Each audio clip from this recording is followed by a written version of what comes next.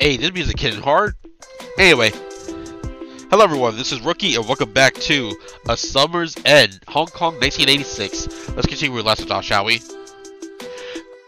Also, my nose is a little stuffy right now, so I'll try the best I can with voice acting, but like I said before, I am a god-awful voice actor. So let's do this. I really do like the CG though, this is really pretty.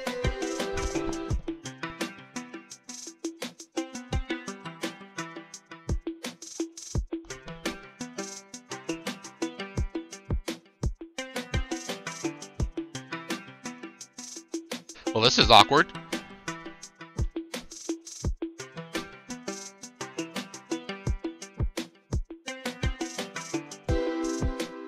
You know what I'm gonna do? For this type of voice, I'm just gonna, for the personal narration, I'm just gonna do my voice.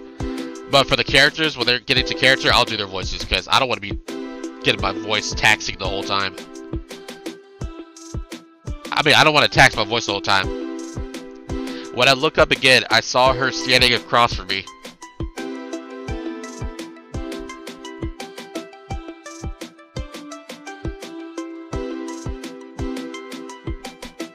Our eyes met. There was a moment of pause between us. I didn't know if I should talk to her. It's not like we knew each other.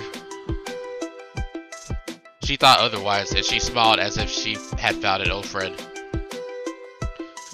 She waved at me, her animated gesture not at all phasing the fish and the ticks.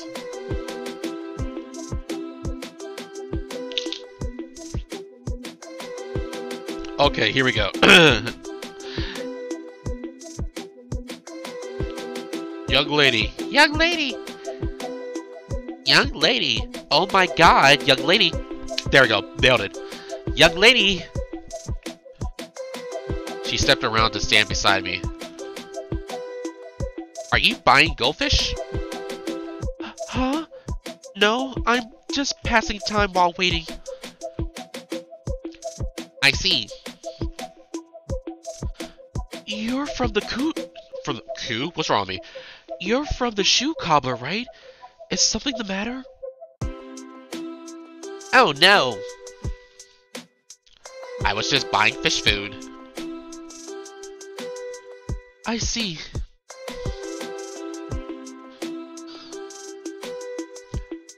Oh my god, the thought came to me when I saw you and I thought I should ask. There's this place I like nearby. Would you like to get something to eat with me? Huh? Okay, choices. So we have, what does that have to do with me? That's fine, but if you're paying, I'm definitely not doing this one. This one sounds kind of mean. This one is the shy but okay answer. This one is the shy but really shy answer. What does that have to do with me? Why should I? Why not? Well, I thought since you're waiting for your shoe. I am, but I'm sure you're a busy person.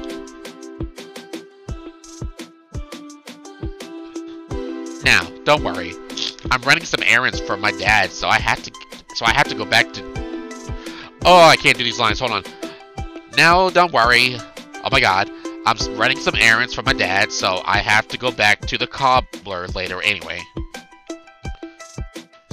She had a bag of something fishy. What pet food had to do with the cobbler, I did not know. I was thinking of getting some takeout, but you know, food is always better dining in and shared.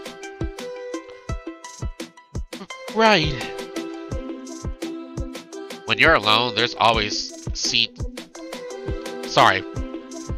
When you're alone, they always seat you a big table with other strangers anyway. I'm a stranger too, though. So, if you don't mind, would you like to eat together? I don't really want to be a bother to you. No, I insist. By the time we finish eating, your shoes will be ready too. Is this a technique for a girl to swindle me? If you want something else, that's okay too. Yeah. There's a lot of food stalls around here. I can show you the good ones.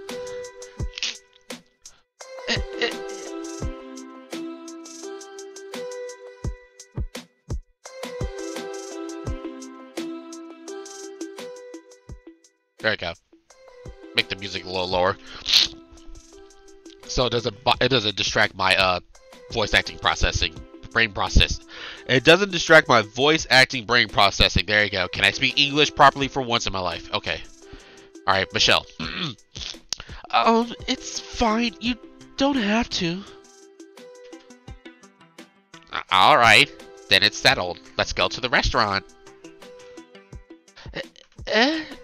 Just like that?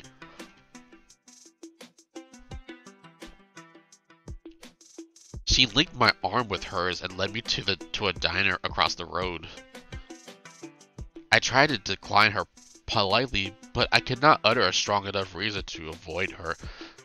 Michelle, you're such a bottom.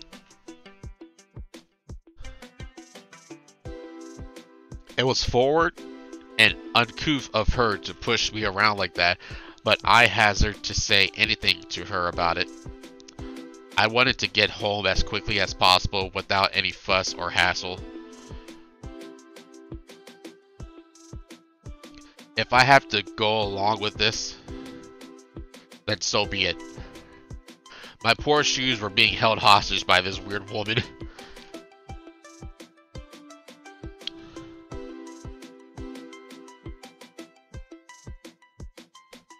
I was led into a small Hong Kong style diner.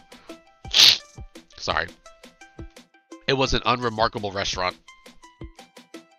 A diner like this could be found in any district around Hong Kong. Sam pulled out the remarkably colorful plastic chair out for me. I hesitantly took my seat. Huh, what a lady. I observed her set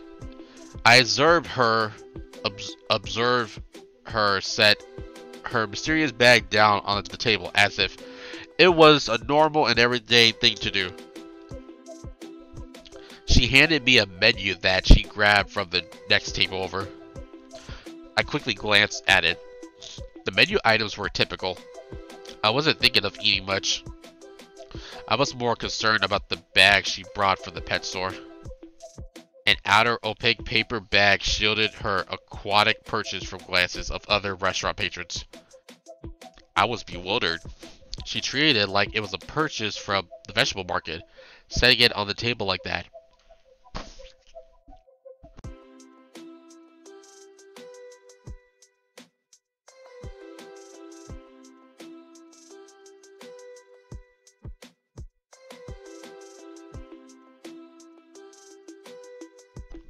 Sorry, I paused because I had to sniff my nose, and then something nasty happened, and then the yuckies happened, and I'm not going to talk any further than that. I kept my handbag close to my side. But I do feel a little better, though. Just a little bit. Before I could continue with my thoughts, a waitress came over to take our order. Have you decided? Order as you please. Give me a moment. Alright, I'll order first. I'll get the beef brisket with rice noodles. I'll add a milk tea with that. Oh, and I'll get the chef's salad for takeout. That's it for me. I'll order the clubhouse sandwich. That's the most American thing to order. In Hong Kong, that's the most American thing to order. Oh, waitress. Anything to drink? The tea is fine, thank you. Eating a sandwich for dinner? This place is known for their beef brisket. I don't like to eat too much after 9 p.m. If you have many carbohydrates in the late night, you'll gain weight easily, you know? Yeah, that's true. I did eat late at night, especially all the times as teenagers when I ate at Taco Bell late at night. Wow, no wonder I'm so fat. I'm still trying to lose weight though. Eh? Really? Is that true? I eat late every day, and you're still skinny. You must be exercising at night or something. Well, maybe not for you. The waitress came back and placed on the table her order of milk tea. The cobbler's daughter proceeded to pour a whole sachet? How do you say that word? Sachet of sugar into the already sugary drink without tasting it first. Damn, she likes sweets. She likes it sweet.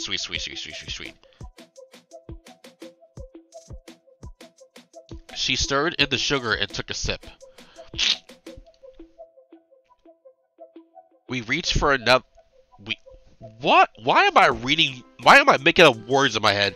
She reached for another sugar packet and was about to tear it open before she stopped herself.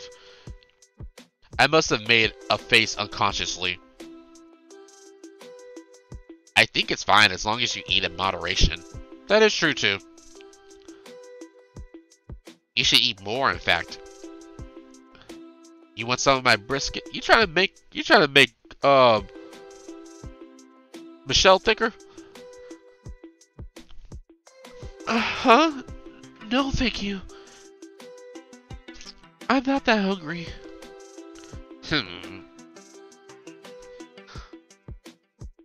Do you work in an office? Those heels you dropped off were really impressive. Yes. I work in a publishing company as a secretary. An OL. Well, anyone would have figured. Your suit really gives it away. It's not like being an OL is something to hide. Absolutely. OMG. It's too bad your shoe broke. Your sandals right now really don't match your getup.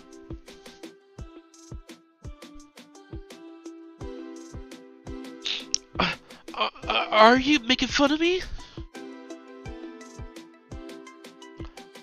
No, I just think it's really interesting. An OL wearing bright pink kitchen slippers to work? How refreshingly empowering. Empowering? What do you mean by that? Like someone who can command the attention of the whole room. It was an accident that I broke my heels on my way to work. These slippers were just a replacement. Please don't try to categorize me as something based on one thing. Well, you still went around town with them. That's gutsy. I would have picked out something less conspicuous to wear instead.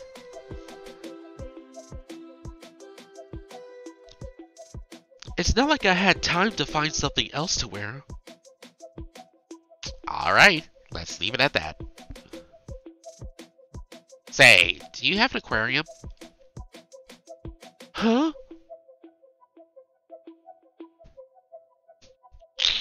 Sorry. You were totally looking at that goldfish earlier. Oh. No, I was just looking at the animals.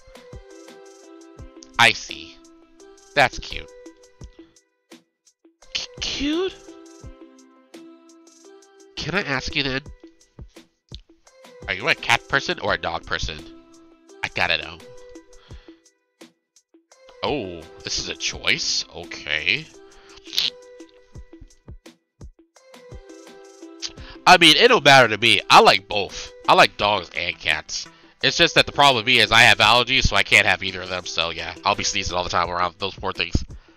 I used to have birds too. But for the sake of this adventure, let's say dog. Well, actually, I feel rebellious. Let's do neither. Neither. Not picking sides, huh? Why did you ask? OMG, it's nothing really. I just wanted to make light conversation. I see. Do you keep any pets? I saw you bought fish food. I don't. The fish food is for my dad. Wait, what? Well, not for him, but for his fish. Oh, okay, that's what I say. Oh. Sorry, let me say that again. Oh. How about yourself? In the corner of my eye, I saw the bag that she had put on the table was about to fall over. I heard a rustling noise. I wasn't sure what was in her bag, but whatever it was alive and trying to escape.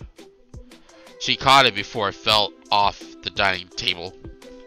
She placed the bag again on the table, this time tucking it between the container of chili oil and the salt and pepper shakers. No. Okay, no, again. No? I see.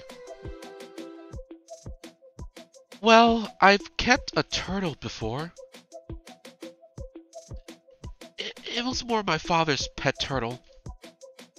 I didn't really care for it. That's okay. You know, my dad really loves his pet fish. Ah, I bought extra food for the fish. You can take some for the turtle.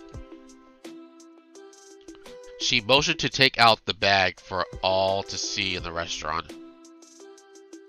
Wait! Please save it for yourself. I don't have the turtle anymore. Oh no! OMG, I'm sorry, the poor turtle. Well, I'm not sure what happened to it. Eh? It ran away? A turtle? No. We let him go in the pond when my family moved.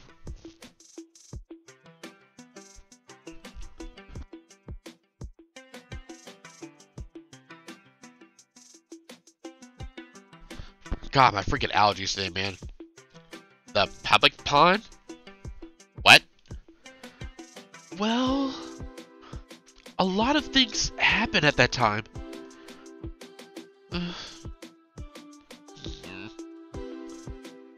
Oh, we haven't even introduced each other yet. My family name is Wong. My given name is Kaiyan.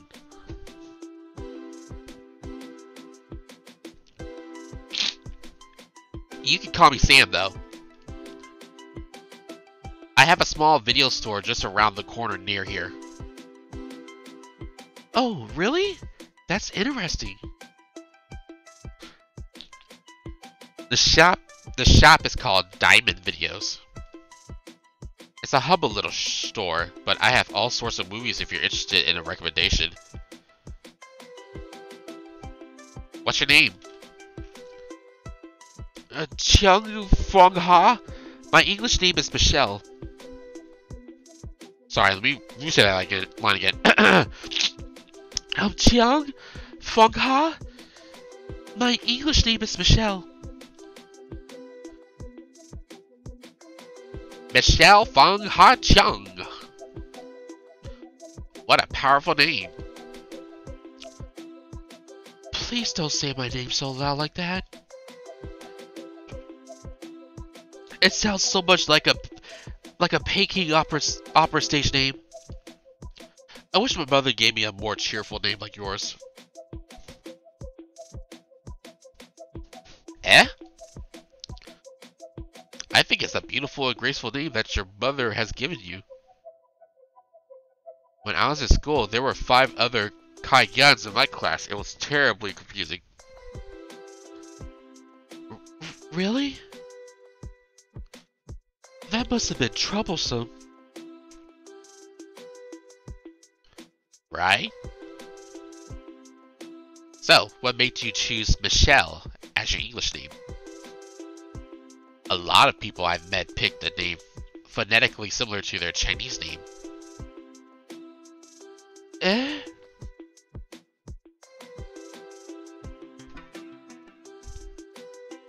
It was my father who suggested that name to me. He said it was from an English song. I thought it sounded nice. Oh? Isn't that from a famous song? I might have that record somewhere. Really? I don't really listen to much Western music. That's alright. What music do you listen to then? I like artists like Tai Chin, or Sai Chen and Teresa Tang. I see. So you like Mandarin folk. That's interesting.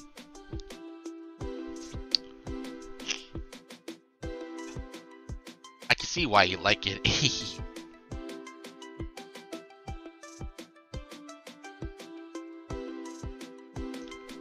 I like singers who express a lot of emotion in their songs, and I do too. I do too. I like singers who put their heart and soul and emotions to it. Oh, and plus if they put the vocal range to it, oh my god, yes, that's a win for me.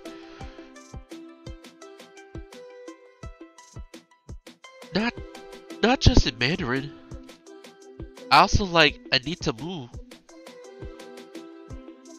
Is that so? I love Anita Mu. Her fashion and singing is top notch, isn't it? Yes, it is. I've been following her since she won the new talent competition. I admire how hard she works. Right? She's an inspirational artist. Do you have a cassette player by any chance? I do.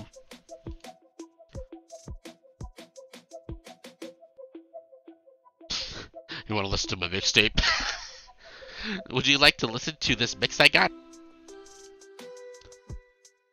I got Anita Mule and other artists that I like on this. Oh, the Walkman. Oh, that is such an 80s thing. That's so cool to see. My grandma used to have one of those, but it unfortunately didn't last long. It died. Sam showed me a cassette tape she had in her pocket. Showing me, trying to not say Sony. Nice. Walk me instead of Walkman. She had one of those portable cassette players flipped into her pants.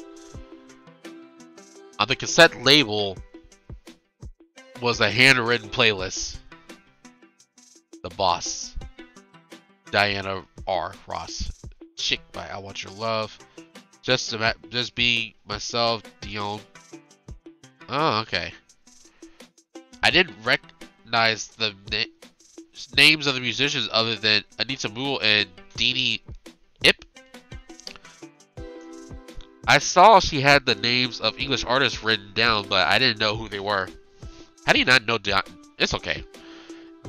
I was going to say, everybody else I can understand, but Diana Ross, I'm pretty sure a lot of people know Diana Ross.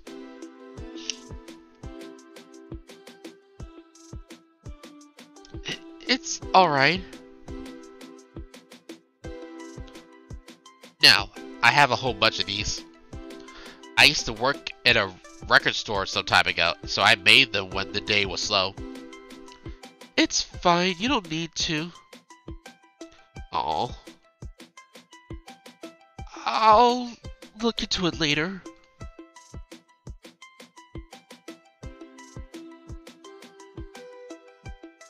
Where did your name come from, Sam? It doesn't sound like your Chinese name at all. A friend picked it out for me.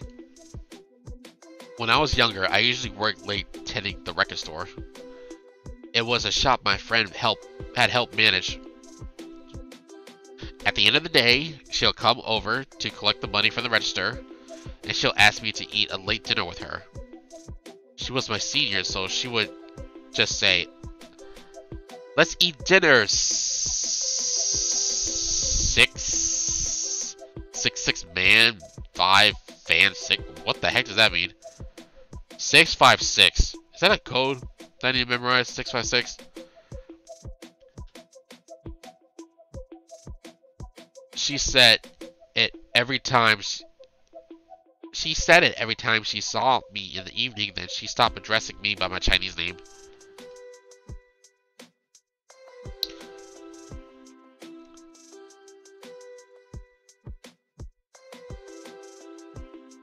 "656.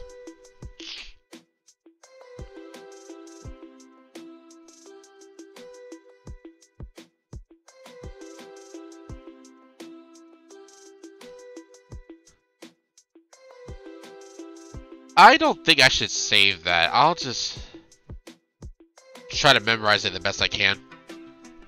656. I already read this. She just greeted me with that phrase. So one day, she got the bright idea of calling me Samantha.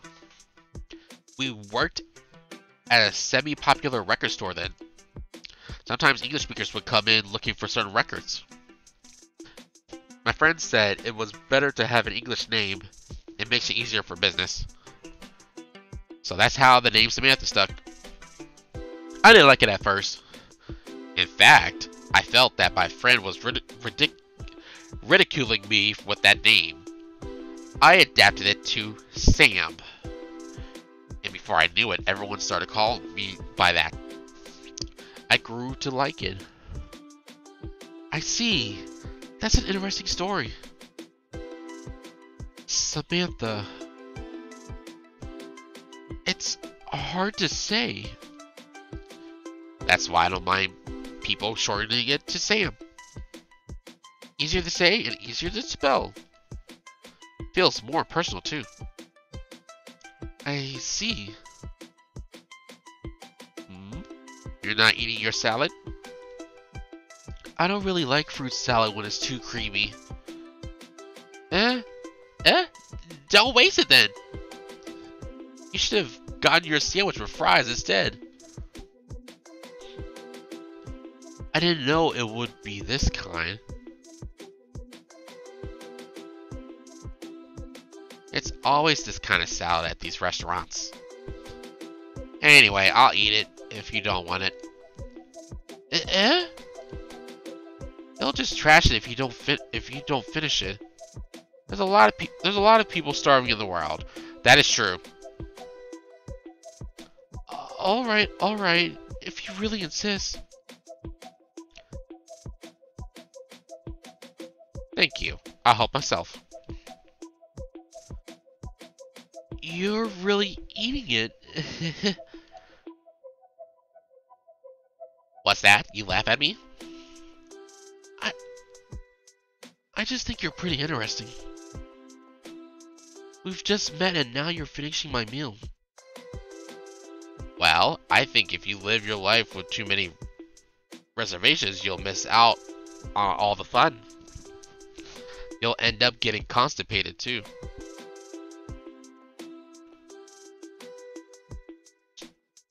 Just from not having this salad? Well, maybe if you always don't eat salad. It's not like I don't eat any salad. Okay, give it back. I'll have some too.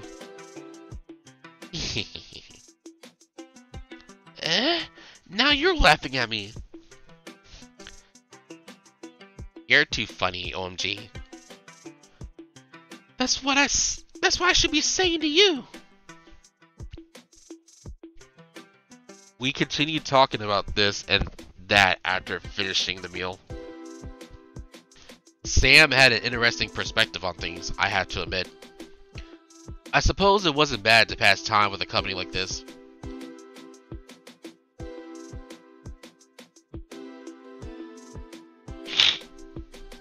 Shall we head back? Your shoes should be fixed by now. Oh, already? Okay. Let's get the bill. I already got it. Eh? When? When you were in the washroom earlier. That's not fair. Here, take this. No, I asked you to dinner and ate most of your food. I had to get takeout from my dad anyway. Still. What did I say about having no reservations? Alright then, next time is on me, okay? Okay, let's have sukiyaki next time. Sukiyaki? That's not fair. How about conveyor belt sushi then? Huh? If you can limit yourself to just one plate. I'm just joking, OMG. Alright, this is good enough.